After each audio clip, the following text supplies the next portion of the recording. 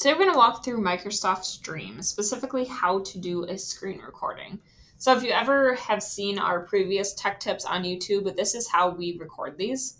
There is one of two ways you can access Stream, one being visiting stream.office.com, and the other being once you're in your Microsoft environment, you can just find the Stream icon and get to the screen from there. So you can see you have a couple options right off the bat. One, you can upload a previously recorded video and start editing from there. Two, screen record, which is what we'll do today. And then three, record yourself through your webcam or computer camera the old-fashioned way. You also have the option to create playlists for organization purposes, so keep that in mind. Otherwise, let's go into the screen recording button. It's going to bring you to this page. From here, you have a couple options. First thing I always do is make sure that my camera and microphone settings are how I want them. So one, if you go to this three dots, you can choose what camera output you want. So if I turn on my webcam, I will pop up in the bottom left-hand corner here. From here, I can make myself bigger, smaller. I can move myself wherever I want to on the screen. And then, of course, I can get rid of it as well. If I go back in, you can see you have the same microphone options too. So quick, easy on and off, quick, easy on and off as well. So just below the recording button, you have a couple options too.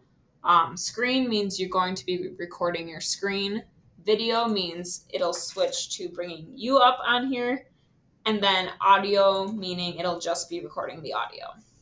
So if I go back to video, this isn't what we're focusing on, but just so you know, you can click this backdrop and you can add a picture, and this kind of gives that green screen effect, which is kind of cool. But like I said, we're going to be focused on the screen recording. So if I click into here, it's going to bring up a pop-up. From here, I can choose to share a specific tab, a specific window, or an entire screen. It is important to note too that if you will be sharing a video or anything with audio, make sure that this is toggled on. Otherwise, that system audio will not come through. So for the sake of this video, I will share out this screen. It'll count down and then it'll start recording. You can see it's recording because this will turn red. From here, you can see a couple more options pop up on the right-hand side. You can add text to the screen. You can draw on it. This is great for if you're doing any explanation videos and you need to circle anything. You can change the color, change the thickness, whatever you may need. You can add stickers. You can put a filter on it. You can add a frame, a whiteboard. This is an amazing feature. So if you click on a board, for example, whiteboard, you can make it a little part of the screen or the whole part of the screen. And this helps a lot with showing visuals and showing your drawings.